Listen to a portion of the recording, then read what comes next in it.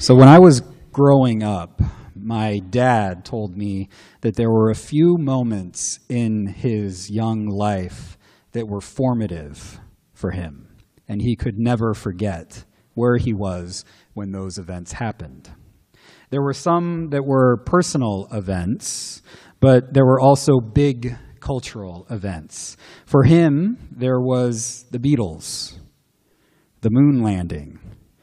But the biggest event, he once told me, was, what do you think? JFK, the assassination of JFK, yeah.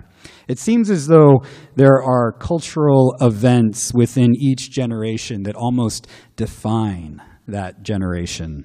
I remember the event that seemingly defined my generation. It happened during my senior year of college. I woke up later than my roommates on that September day in 2001. When I walked to the living room of my apartment, they were sitting with in our chairs with blank faces and their eyes glued to the television screen. Something was definitely different about this morning, and when I asked, "Hey guys, what's going on?" they totally ignored me, and soon my eyes were glued to the television too. Everyone on campus that day was numb. We went to the student union and watched the events of that day unfold. The next day, the president of Linfield and the dean of students invited us to an open forum. The dean said that our generation would be known as the 9/11 generation. How could we forget that day? I couldn't forget it if I wanted to. But every year at around this time, people post on social media and hang banners and signs on the roads and bridges that say, "We will never forget," or the alternative, "We will always remember," as if we could ever forget what happened on 9/11. Those images are seared into our minds. The question, I don't think, is whether we remember what happened on 9/11. I think the more important question is, what can we learn about ourselves from 9/11? I think this is an important question because our culture clearly hasn't healed from those events. And we haven't healed in part because of the reaction to those horrific events.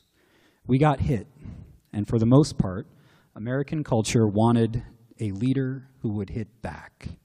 The Bush administration hit back with shock and awe. Do you remember this phrase? Shock and awe, which was meant to cause overwhelming destruction against our enemies so that they and nobody else would ever think about messing with the United States again. And I'll be honest with you, at that point in my life, I wanted to hit back.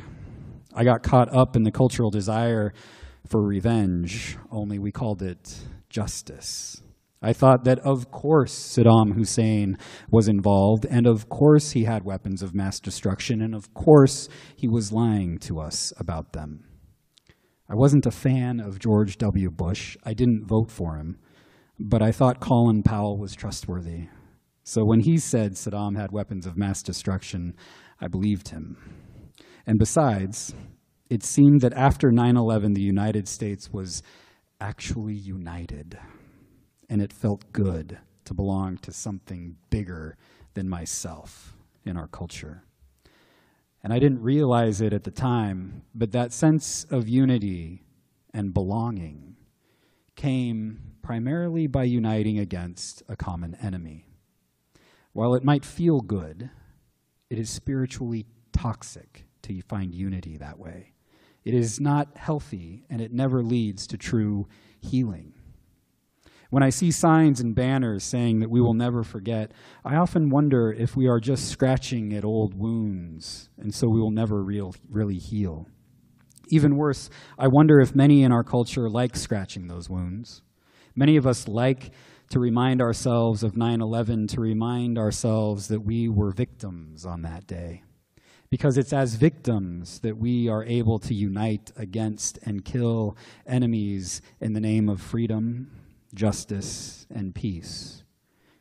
We claim that we are seeking freedom and justice and peace, but I often wonder if we are more honest if we'd admit that a large part of our response to 9/11 was actually revenge, and that's why we haven't healed. Of course, we in the United States are not alone in this response. When historians write their books, it's usually about wars. Tragically, it seems human history is filled with them. On a personal and national level, the human default position has often been, if you hit me, I get to hit you back. This creates a cycle of violence where everyone accuses the other of hitting first, and thus everyone claims that they are acting in self-defense. Is this reciprocal violence back and forth wise? We're not just talking about wars at this point. We're also talking about the way we talk with one another. There's such a hostility in our culture, and it's easy to absorb that hostility within ourselves. I must admit that I've done this more often than I'd like to admit. It's easy to respond to comments that I perceive as simple or foolish by being negative, dismissive, and rude. This rudeness and dismissiveness really can't be contained.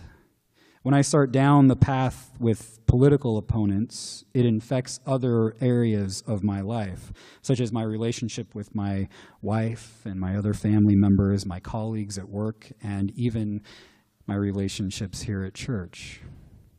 In our passage today from Proverbs, we see that wisdom cries out to offer us a better way. Proverbs is personified as a divine woman. That's what wisdom is. Wisdom is the feminine aspect of God, and she cries out for us to resist the cultural aspects of violence and hostility. But this divine resistance isn't primarily about being against those we deem as our enemies. It's much more about us. Divine wisdom asks, how long will scoffers delight in their scoffing? And at this point, I realize that this is about me. I delight in my scoffing. I love it because I can build a whole sense of myself, a whole sense of identity by scoffing at others. Oh, how stupid that person is. How could anyone believe that? This makes me feel good about myself because it elevates me above others, as I think that I'm right and the other person is wrong. But as Proverbs says, being right does not necessarily make one wise. It might just make our ego bigger.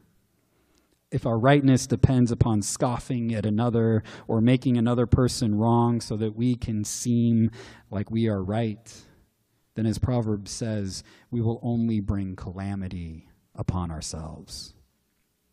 The first Christians claimed that the wisdom of Christ seemed like foolishness to the world. To a world stuck in this exchanging of violence back and forth, a world that thinks might makes right, the way of Jesus is utter weakness and foolishness.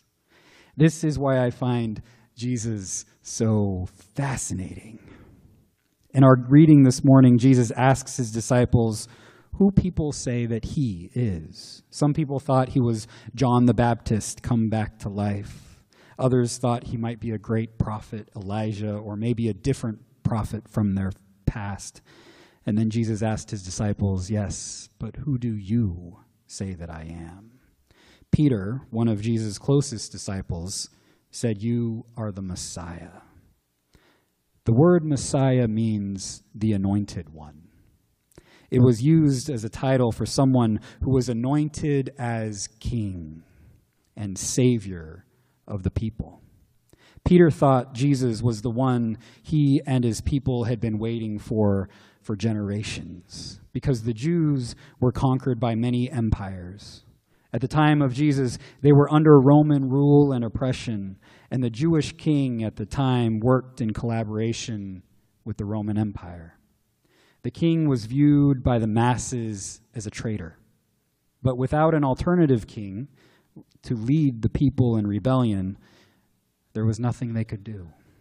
So Peter called Jesus the Messiah, the Anointed One, who would save the people from Roman rule and the corrupt kings of Israel.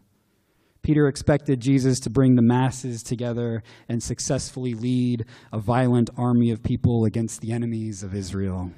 But Jesus knew that war would not lead to healing. Before he was arrested, some of Jesus' disciples tried to protect him with swords, and Jesus scolded them by saying that he could bring an overwhelming force of angels to destroy Rome with shock and awe. But shock and awe is not the way of God. It only leads to more destruction. So Jesus resisted the powers of domination, not by adding more violence into the world. He resisted them through nonviolence.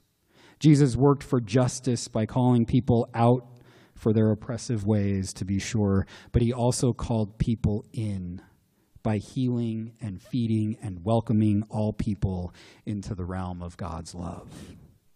And make no mistake, Jesus led a radical resistance movement. Jesus wasn't crucified simply because he taught people to love their enemies. Nobody would be crucified for that. He was crucified because he led this resistance movement. Indeed, it was a nonviolent resistance movement, but Jesus resisted the powers that thwarted the emergence of the kingdom of God. That's why he was killed.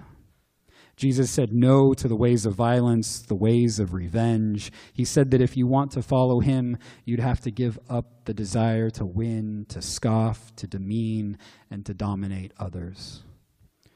Wisdom cries out.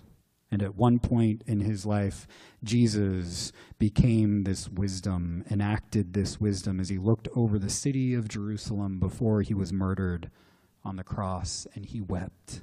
He cried out, saying, "If you, Jerusalem, if you had only recognized on this day the things that make for peace, but now they are hidden from your eyes because they choose violence." The rulers and even the people of Jerusalem missed an opportunity to recognize the things that make for peace. Peace is not simply the absence of conflict. Peace is justice for all people. The things that make for true peace were clearly shown in the ways of Jesus. The day Jesus was crucified was a day his followers would never forget. And as Jesus, the Messiah, as he ate with the Last Supper with his disciples, Jesus told them to always remember him and the life that he poured out. But they didn't remember in a way that led to retaliation against anyone. They remembered the cross as a symbol of God's radical love, forgiveness, and desire for a more just world. Jerusalem missed an opportunity for peace during Jesus' day, and the United States missed an opportunity for peace following 9/11 all those years ago. We continue to miss that opportunity for peace when we legislate policies that exclude or scapegoats immigrants, Muslims, and that lead to racial profiling. That is not the way of Jesus. And so wisdom continues to cry out today. And Jesus continues to come to us today and ask us an important question. Who do you say that I am? Like Peter, we might answer that Jesus is the Messiah. But Jesus is not the violent Messiah who came to kill our enemies. He is the nonviolent Messiah who calls us to rise up for justice while also participating in radical love that embraces all people, including our enemies. May we participate in that radical love. May we choose the way of peace through Christ. And may we follow Jesus no matter where he leads. Amen. Hi, everyone. This is Adam Erickson, reminding you that no matter who you are or where you are on life's journey, you are welcome at Clackamas United Church of Christ. We are located at 15303 Southeast Webster Road in Milwaukee, Oregon. Our worship service starts at 10:30 on Sundays, except for during the summer months we start at 10 o'clock. If you'd like more information on our church, you can visit our Facebook page or our website at c-ucc.org. You can also reach out to me through email at adam@c-ucc.org. Until next time, grace and peace be with you.